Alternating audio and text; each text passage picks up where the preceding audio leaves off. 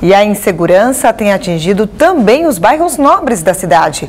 No Corredor da Vitória, os moradores reclamam dos constantes casos de violência e na região do Jardim de Alá, o comandante da Polícia Militar da Bahia, Coronel Alfredo Castro, foi assaltado enquanto fazia uma caminhada.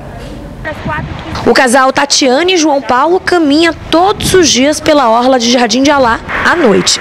Apesar de o local ser movimentado, ter muita gente praticando atividades físicas, os dois não se sentem seguros. A segurança aqui realmente está precisando dar uma melhorada, porque a gente anda isso aqui tudo, eu vou até o Aeroclube, venho de Amaralina Aeroclube, e poucas vezes eu vejo o policiamento. Não tem iluminação. Ontem mesmo estávamos andando, 3 supostos ladrões, com certeza iriam assaltar o ônibus. Nós percebemos, paramos um pouco de andar.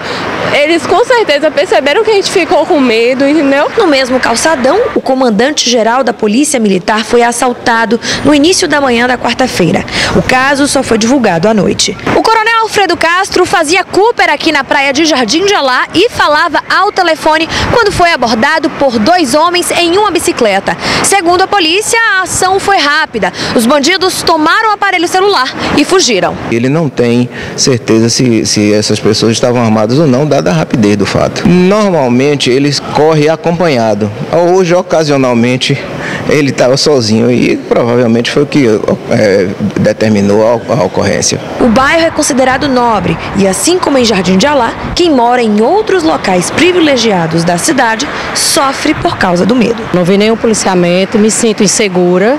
Inclusive estava com meu filho e comentamos sobre isso no caminho, no percurso. Acho muito seguro e não tive nem coragem de passar do Aeroclube, porque achei que estava muito insegura, sem nenhum policiamento. Na última segunda-feira, um jovem de 20 anos, Bruno Brandão da Silva, foi assassinado em frente a prédios residenciais no bairro do Rio Vermelho. O crime foi registrado pelas imagens de segurança de um dos prédios.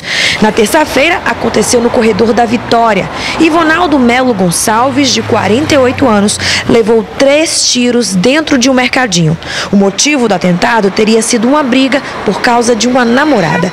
A vítima e o atirador eram colegas em uma obra no bairro. Aconteceu um fato isolado, que foi um crime com motivação sob violenta emoção, chamada comumente de passional, que nós estamos investigando. Já temos a relação dos suspeitos, já estamos aprofundando a investigação, solicitamos o circuito de imagens do estabelecimento comercial. O Corredor da Vitória tem o metro quadrado mais caro do estado, segundo pesquisa da prefeitura. Alta valorização de mercado que não traz segurança aos moradores. Agora tem assalto, Rua Flórida, Rua Teixeira Leal, 8 de dezembro, Largo da Graça, todas essas ruas aqui estão tendo assaltos constantes.